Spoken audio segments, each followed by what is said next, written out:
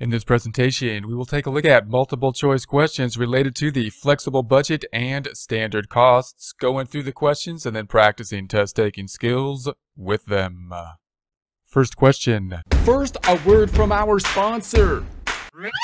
Yeah, actually, we're sponsoring ourselves on this one because apparently the merchandisers, they don't want to be seen with us. But that's okay, whatever. Because our merchandise is better than their stupid stuff anyways. Like our CPA 6-pack shirts, a must-have for any pool or beach time. Mixing money with muscle, always sure to attract attention. Yeah, even if you're not a CPA, you need this shirt so you can like pull in that iconic CPA 6-pack stomach muscle vibe, man. You know, that CPA 6-pack everyone envisions in their mind when they think CPA. Yeah, as a CPA, I actually and unusually don't have tremendous abs. However, I was blessed with a whole lot of belly hair. Yeah, allowing me to sculpt the hair into a nice CPA 6-pack like shape, which is highly attractive.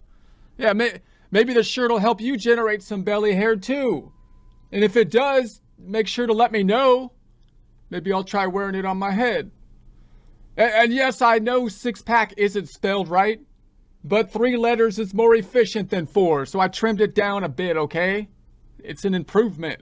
If you would like a commercial-free experience, consider subscribing to our website at accountinginstruction.com or accountinginstruction.thinkific.com.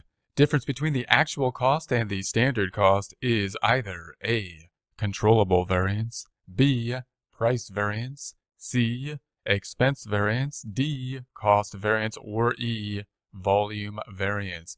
Let's go through this again using the process of elimination. Difference between the actual cost and the standard cost is either A, controllable variance. So the actual cost and the standard, maybe we might say that sounds kind of reasonable. B says the price variance. Now we're talking about the cost. So we might think that's another word for the cost. I'll keep that for now. The expense variance. So expense variance, and again, we're talking about the cost possibly. D says the cost variance, and that sounds almost too good to be true, almost too correct, normal. And then E says the volume variance. And so I don't think it's going to be the volume variance. I'm going to cross out the volume just so we can cross one out here. So let's go through this again. Difference between the actual cost and the standard cost is the controllable variance. That sounds a little abstract. I'm going to say no.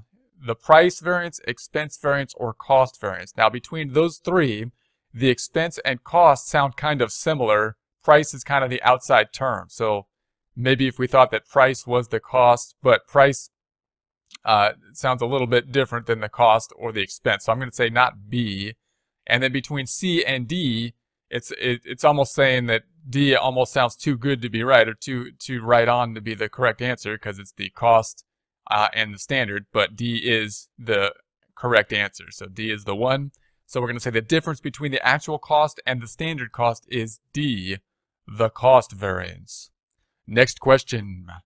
Which is not part of the variance analysis process? Either A, preparing a standard cost performance report, B, identifying questions based on analysis and seeking explanations, C, correcting problems and taking strategic actions, D, computing variances, and E, seeing that all variances are favorable.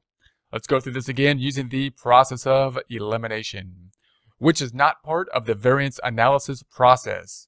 A, preparing a standard cost performance report. That sounds like it would be part of the process. We need a cost performance report. B says identifying questions based on analysis and seeking explanations.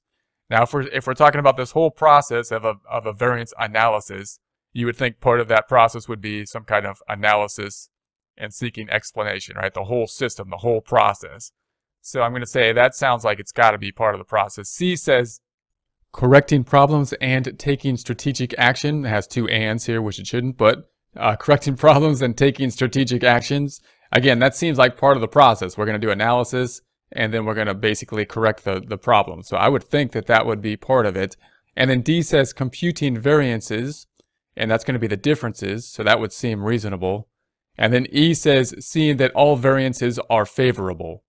So that would be something like we're trying to control all variances possibly to be favorable or something like that.